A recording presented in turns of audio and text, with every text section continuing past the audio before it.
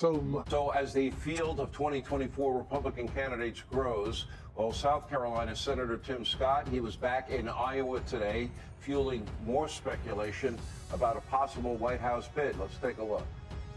Senator Scott, if you are potentially considering a 2024 run, what are your thoughts on the RNC potentially requiring a loyalty pledge? Well, the most important thing I can do is to focus on the Faith in America tour, because bottom line is, as I hear more from the constituents here in Iowa and around the country, it will give me more information on what to do next. All right, joining us now, Senator Tim Scott. He is in the great state of Iowa. Senator, good to see you. Appreciate you being here. Thank you, John. Can we got your show? Hope you're well. So, Thank you. if you go to Iowa and then you go to your home state of South Carolina and you end up in New Hampshire, I think the odds are pretty high that you're thinking about a run for the presidency, are you? Well, today I thought about why I love this country so much. I had a chance this morning, Sean, to visit St. Anthony's Catholic School with Governor Reynolds. She just passed monumental school choice, one of my most important issues I've been fighting on. We had a chance to meet with faith leaders, speak at Drake University, do a radio show, and I just finished with the Polk County GOP.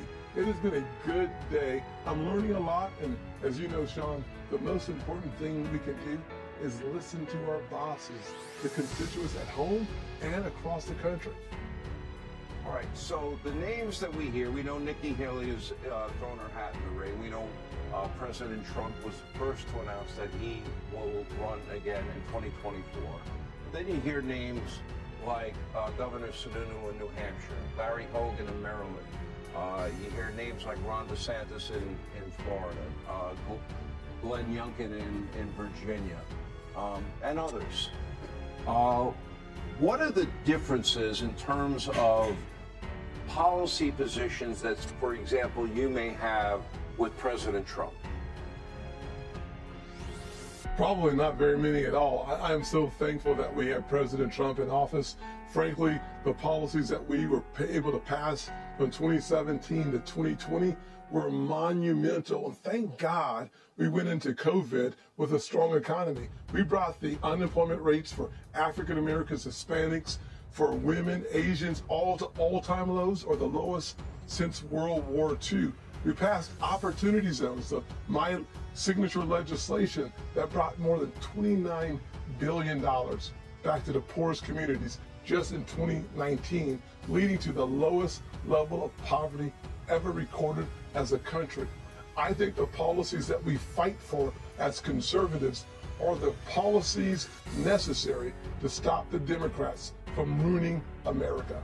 So might we then find ourselves in a position where maybe we'll have 6, 7, 8, maybe 10, maybe 20 Republican candidates on a stage that mostly agree on what the governing philosophy and ideology should be for the country, what works for the country? Then where are the differences? What would the differences be, do you think?